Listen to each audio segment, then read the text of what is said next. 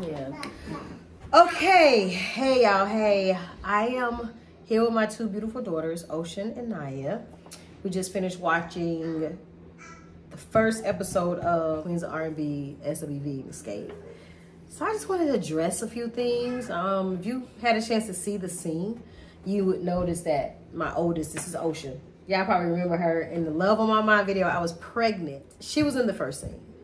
And I brought her in the first scene because my sister and I had not talked in a whole month. And to be honest with you, she and I fell out over, it didn't really show the whole entire thing. We had a show, a lot was cut out. Let me just try to bring you in a speed without boring you. So we had a show in May. We started filming like the end of June, beginning of July. We had a show at the beginning of May. And at the show, we had hired her personal assistant, which was going to be our road manager. So we were on stage. It was an outside show. We were on stage. They rushed us off the stage. Young Naya was there. Yeah, I was. They rushed us off the stage because somebody was shooting. So we had to get on. So we didn't even finish our show. Someone was shooting, so we left, ran to the back. To the dressing rooms and stuff. So the dressing rooms were outside. Like little, what do they call them? Little bagels? Like trailers outside. So Candy and I was in the trailer. My sister and Tiny was in the trailer. So we get to the trailer. Our door is jammed. Can't get in. Can't get in. Can't nobody get in. Like 1,000 people tried. Everybody tried. So we were out waiting for them. Somebody came with the key. It didn't work. Somebody else came with the key. It didn't work. Right. Yeah. So an hour passed. My sister leaves.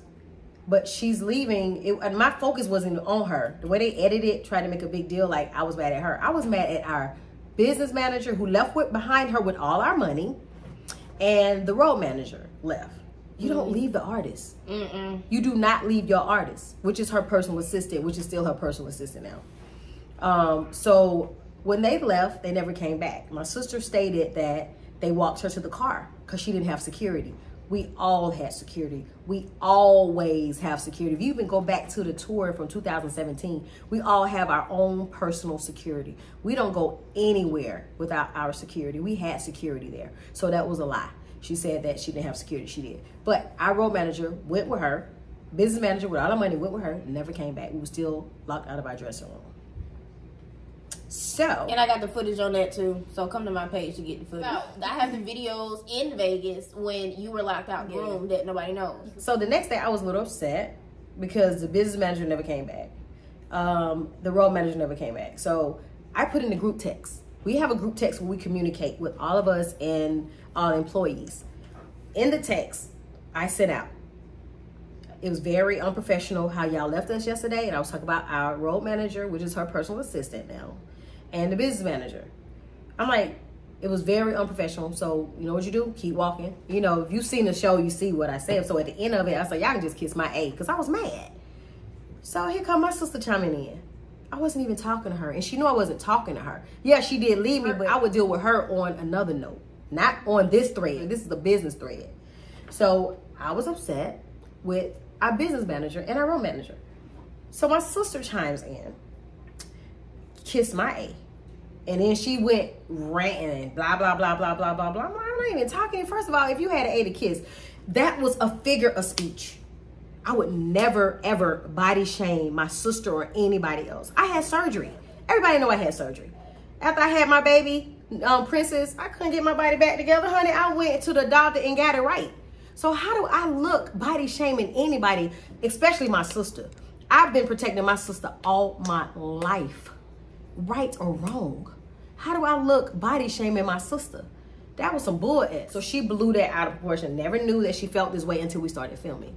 Okay, let's fast forward. So we fired our business manager and we fired our road manager, who's now her personal assistant, who don't speak to me. Her whole team walked past me, don't say a word to me, so unprofessional, but it's cool because I know how to handle business. I reached out, she wanted to talk. I talked to her husband and I told her husband, look, we getting ready to film in a month. We and her need to sit down, we need to talk. We don't need to air our business out. When I tell you I've been protecting my sister forever, that's what I do. You protect the ones you love. She didn't want to talk to me. She didn't have a conversation with me. I called my mom. I said, Mom, you know, I know you can make this happen. She and I need to sit down. She and I need to talk. Nothing. But when it's time to film a whole month later, it's okay to talk about it in front of camera. That's the wackest thing in the world. You don't do that to family. It's no way in the world that my 2 daughters are not talking and I'm going to let them walk around and not say nothing to each other. We're going to fix that. A week would not go by because that's the type of parenting that I do. But my mom was like, no. Then all of a sudden, a month later, my mom called. She's like, your sister told her side of the story to the TV people. I'm like, first of all, they weren't even there to record what we talked about. So why are we talking about this on TV? No one in history can say I aired out any of my business, my family business, because I protect my family. But anyway, we get to the scene. This is my sister and I first time. Well, no, let's bag it up. Let's bag it up all the way up. Let's bag it up. In the interim of us doing this show, it was a Soul Train performance that we did, where all of us got the memo. Our stylist. Me, Candy, and Tiny had the same stylist because my sister wanted to have her own same stylist. Our stylist sent her stylist a picture of outfits that we were wearing, but she said she never got the memo. So she decided to wear green when she knew we was wearing cream. Like, even I had a cute little red dress. I could have been rebellious and wore my little red dress on the red carpet, but I was like, no, I'm going to be in tune with the other girls. So she got the memo. She went around telling people she didn't get the memo. We didn't care. We didn't care she wore the green dress. I thought she looked marvelous in the dress. Even on the set, I said, hey, sis. I said, you look so beautiful. You know what she did? Turn. Didn't say a word to me. So it was cool. But my mama said, oh, it was not the right time. She wasn't ready to talk to me. Like, what have I done so bad that you can't take a compliment? We are celebrating 30 years in this business. This was like a height of the night, and I was so happy to see her. Just like the first day we filmed, I was so happy to see her. In my heart of hearts, I knew at that moment me and her was gonna just squash whatever the beef was, whatever she felt. She could say whatever I felt I could say. I really felt like we could squash the beef, but it didn't happen. But instead, when we were filming, I walked inside.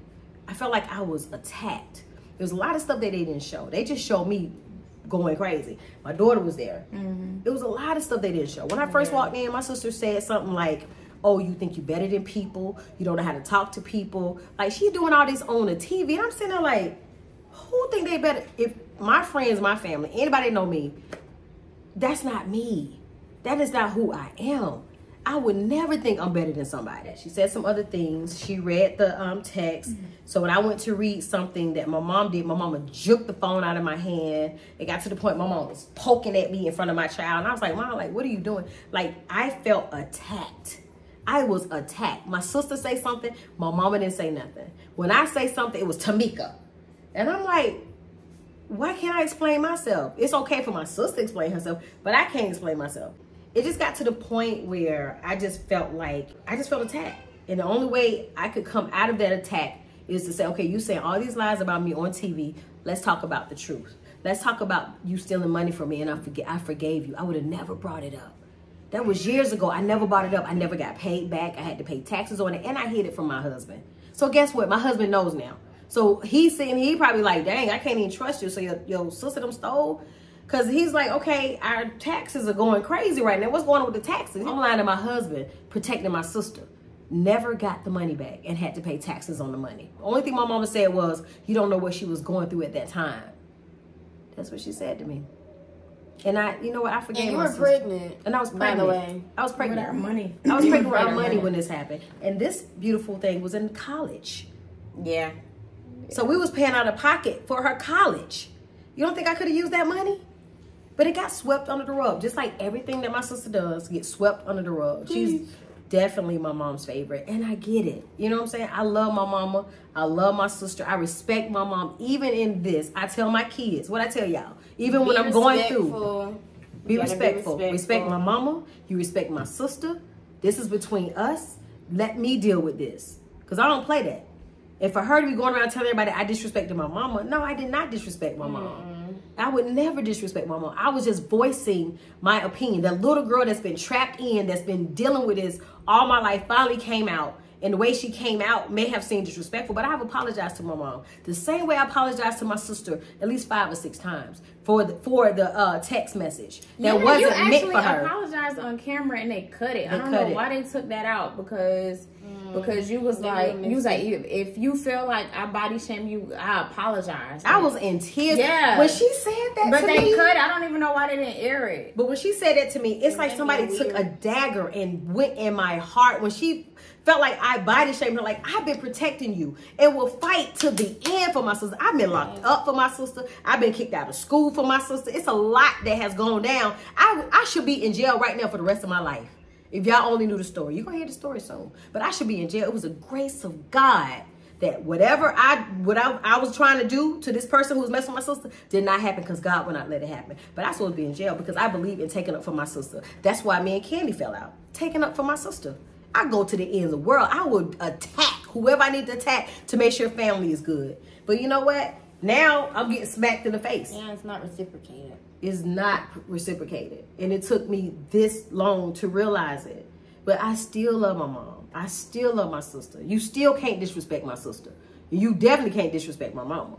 And I tell my kids all the time, y'all love them, you pray for them, and you, why are you looking like that, Naya? See, that's not the look I want you to have. That's not the look I want you to have. How you feel? Yeah, it's weird. I think it's a lot for no reason. I mean, I was there when it all happened. The little situation that you text the group and then all of a sudden she jumps back. And ever since then, it's just seemed to be dragged on. And it's a lot. And to me, it's so little, but they're making it so big. But you know and then I don't get why you're the bad guy because she left us, by the way, because I was there too. You're supposed to be my auntie, but you ain't bother to tell me about it, let alone my mama, let alone anybody else. And they were shooting at the show. What do I look like? And I got a show. Me and Ocean, we both in there. I know people were shooting. So it's a little bit of danger in there. And I just leave her. Mm-hmm. And then I'm the bad guy. And my dressing room was locked. And you didn't even bother to check on me. Like, dude. And then you say some stuff like, oh, we family, but not by choice or something like that. It's just, I don't know. I've been around for a lot of it, and it is a big one-way street. And I don't agree with it. I just don't agree with it. It just shouldn't be that way. You don't show favoritism, thank God. No, your mother does. No, I'm not doing that. I'm not doing so that. And then if they sit there and think that it don't affect nobody, then that shows how selfish they really are. So... But I just feel like I can deal with this. Y'all stay respectful. Y'all stay loving. Y'all stay praying for them. I can deal with this.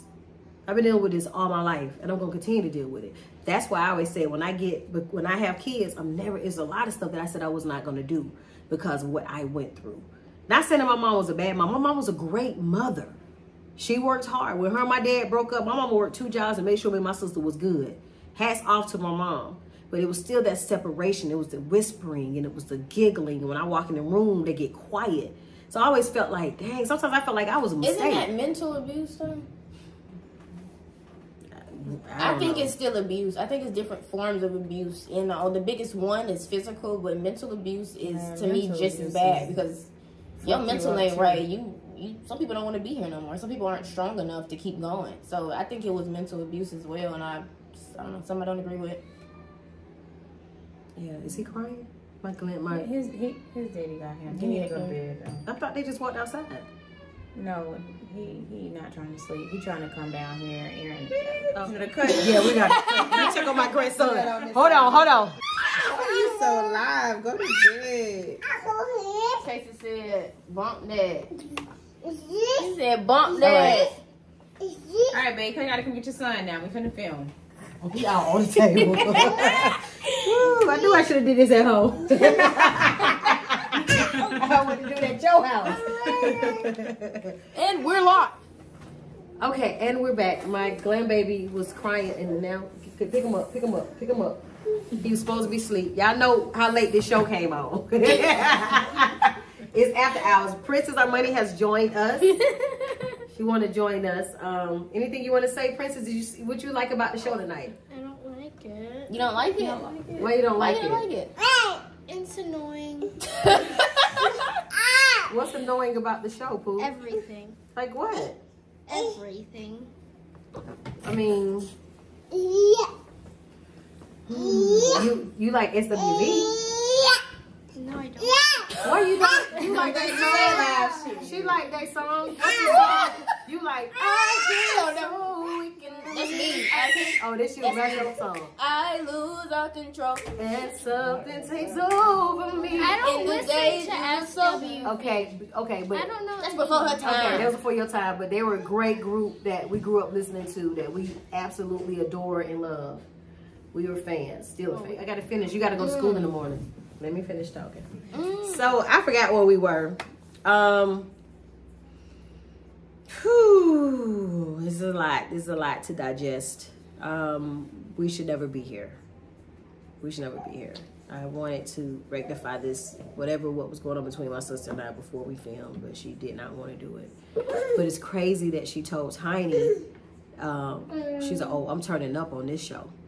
They gonna see the real me. So I'm like, who is they?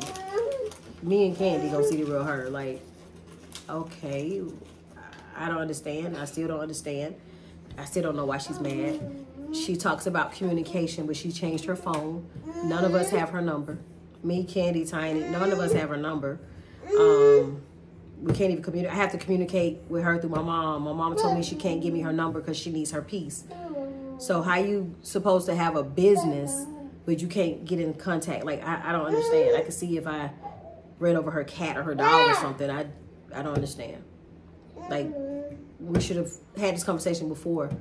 So now it's playing out on TV. So now we got to deal with it on TV, which is something I never wanted to do. But, yeah, I hope y'all tuned in for the first episode. I'm praying that it gets better. Pray for my family. Even though they're trying to make me look like I'm crazy. They're going around telling people. Somebody called Tiny from California and was like, oh, I heard Tamika Scott lost her mind. So Tiny said, Tamika Scott didn't lose her mind. Who told you this? My sister's assistant is going around telling people I lost my mind. The same person who was getting paid to be our role manager who left us.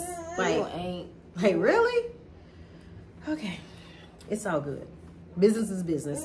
And when we went to the meeting with SWV, I went with an open mind. I went with, okay, this is business. I'm not bringing me and my sister's problem here. And I did not. I listened. I thought about what the show could look like if we go on tour. And I gave, my opinion on things. I don't understand. I don't understand. But anyway, tune in to next week and let's see what happens after that. But I love my mom. I love my sister. Let's pray for us. All right, God bless. Make sure y'all following me on Instagram, The Real Tamika Scott, Facebook, Tamika Scott, Official Young Naya. You want them to follow you? Ocean, Air, and One Love. Ocean, Air, One Love. Ocean, Air, and One Love. Come over, baby. You too far. One Ocean, love. Air, and One Love. Yeah. So, that's it. I'm gonna be good. I already got text from somebody saying I can't go in, certain things I can't say because of the contract. But next week. The truth will be told. Right. Love you guys. Peace.